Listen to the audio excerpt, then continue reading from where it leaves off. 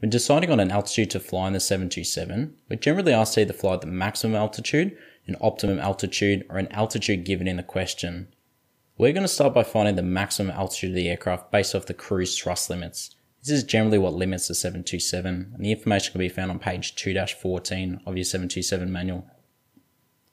If you haven't already highlighted the page I have here, I definitely recommend doing that now because it just makes things so much easier down the track. Now I've highlighted all my eastern levels in green and all my western levels in red. So it's really easy to remember that because it's like the nav lights on the aircraft. On the right hand side it's green, left hand side it's red. Looking a little bit more at page 2-14, we're just going to point out a few things on it. The far left column is flight levels. Now you notice it's only 41, 39, 37, 35, etc, etc. It doesn't have things like flight level 400 or 36 or 34. That's because the 727 is a non-RBSM aircraft. So these are the only levels you're allowed to fly at. So don't be concerned about flight level 360, for example. 727 is not allowed to fly there. Next column is the cruise schedule. So depending what cruise schedule we have, we're going to have different data. So we'll look at that a little bit later on. The TAT4 ISA column, you won't need it. It's the same information you'll find in 3-106, but 3-106 has so much more information. It's a lot easier to read. So if you do find yourself looking at this column, chances are you're in the wrong spot. Just ignore it and move on. So you shouldn't have to worry about the column ever.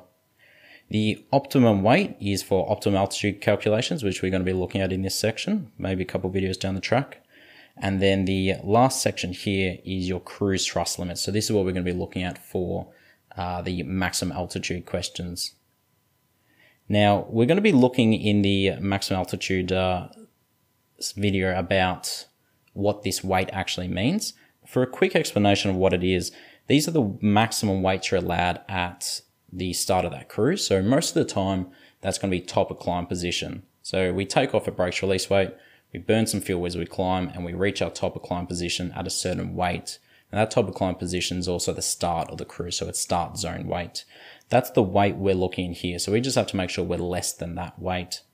Now, because this is based off start zone weight, we've got to be very careful what route, sector, wind, and temp we use. So if we're going to be flying around flight level 350, say, we've got to make sure we're using the 340 data for that ISA deviation that you find up here.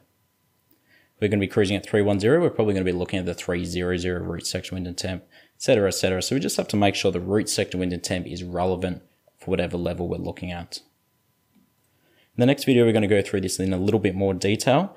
But right now, that's kind of all the information you have to know about 2-14. So definitely worth highlighting it the way I have now, and then we'll move on with the other videos.